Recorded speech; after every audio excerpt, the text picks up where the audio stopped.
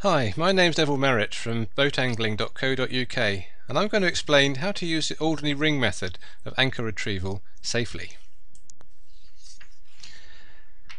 First of all, what is this Alderney Ring method? Well, it's simply a way of using the forward motion of your boat to lift the anchor instead of hauling by hand or using a winch. However, you have to know what you're doing with this method so that you can do it safely. In addition to your anchor, rope and chain, you'll need a buoy capable of floating with the weight of your anchor and chain hanging off it. You can use a buoy, a circular fender, or even a sealed plastic drum. You'll also need a stainless steel ring large enough for the anchor chain to run easily through it. The ring is connected to the buoy with a shackle or a short rope, such as the one in this picture. The ring has to slide along the anchor rope, connecting the buoy to the rope. The buoy has to be large enough to float the combined weight of the anchor and the chain. The buoy I'm using is about 30 centimeters in diameter or 18 inches and easily floats a 7.5 kilogram anchor with 5 meters of chain. There are two types of ring you can use: a continuous ring, which has to be put on the anchor rope before you drop the anchor, or a ring with an opening like this one. I prefer this type because you can attach it to the anchor rope after you have dropped the anchor and unclip it when the anchor is back on board. So let's start pulling our anchor up with the Alderney Ring method. First of all, we attach the buoy to the anchor with the ring so it's free to slide down the anchor rope. What we're going to do is to start the engine and power our boat in a half circle around the point on the seabed where the anchor is holding. Then we will power forward, running up tide to pull the anchor up to the buoy. The next few diagrams and photos will demonstrate that sequence. Firstly, this is our starting position at anchor as seen from above, and the same position seen from the side. Now we've started the engine and we're following a path that loops around the anchor. The dotted line is the anchor rope, now starting to belly out with the pressure of the water.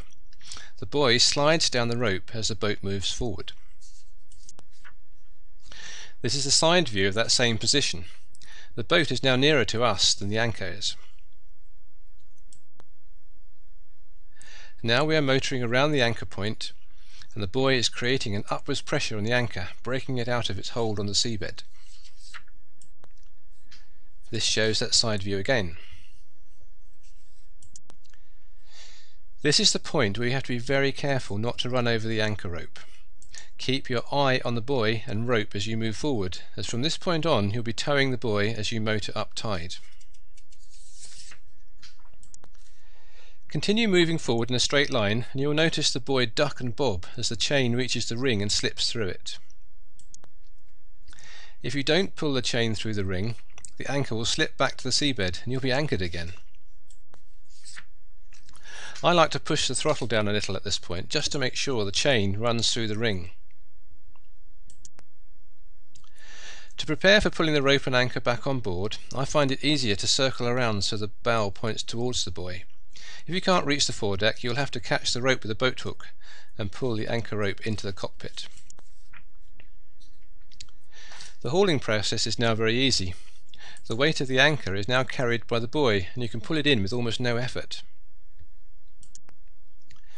As you pull the rope in, stow it neatly, then pull the anchor aboard. The example here shows a plough anchor rigged for tripping. The ring has slipped right down the stock, giving it no chance to accidentally drop back while we are pulling it in. So there you are, that's all there is to it. However, there are a few tips to make this process as safe as possible.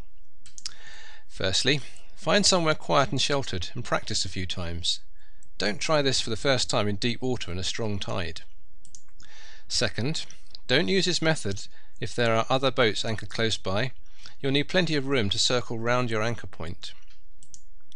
Third, always attach your anchor rope to the bow, never anywhere else, even when you're pulling the rope in. If the rope was attached to a cleat on the side or stern and the anchor drops back or your engine stalls, you'd be anchored sideways or stern on in a tide, which is highly dangerous and can lead to a sudden capsize even with larger boats. Fourth, always keep an eye on that buoy so you know where the rope is. You don't want to run over it and tangle it around your propeller. And finally, if you lose sight of the buoy or it's beginning to go wrong, just put the engine in neutral, drop back and try again. This instructional video on anchor retrieval was presented by boatangling.co.uk. I hope you enjoyed it. Tight lines and stay safe.